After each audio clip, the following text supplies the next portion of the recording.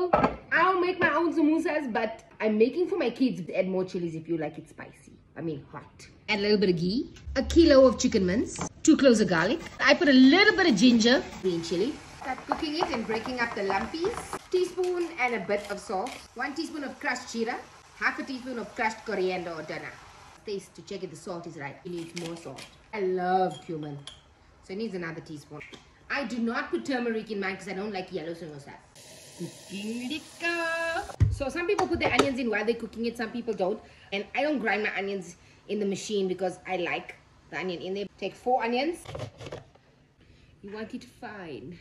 Fine. Onions are ready. I've switched off the mince and I'm just mixing them in. I'm going to leave the heat from the chicken mince to kind of like soften the onions. This thing needs to cool completely before we add anything else. This will absorb all of that, the moisture, the steam, the... Get like one lekker big bunch of dhania like this here, and we chop it up lekker fine. Chop up a little bit of spring onions. My mince in the fridge last night. So I only like to do this cold because I don't like it to like change color from the hot mince. All in, now we mix. It's done. But first, we taste. That is good stuff. I probably do 3 onions instead of 4. That is good stuff.